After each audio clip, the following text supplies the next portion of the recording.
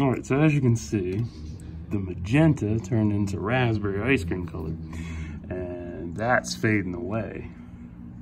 But it's still gorgeous though. And for a change, there's no infrared.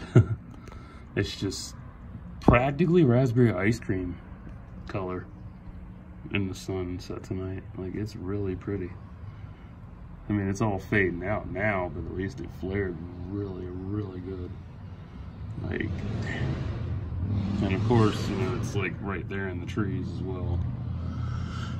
So if they weren't there, I'd have a whole scape. And if I was at the elementary, like I was saying, I would have had a better one. So I'm kind of pissed, but whatever. Whew. This is pretty. It's a really excellent sunset. I fucking love it. See if we can get these clouds right there. There we go. Perfect. Awesome. This is gonna be bitchin'. I love it.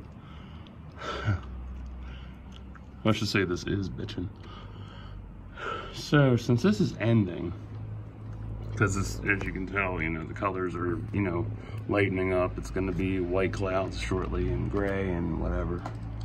I'm just gonna call it a night. I'm gonna get a couple more shots and go sit back out front.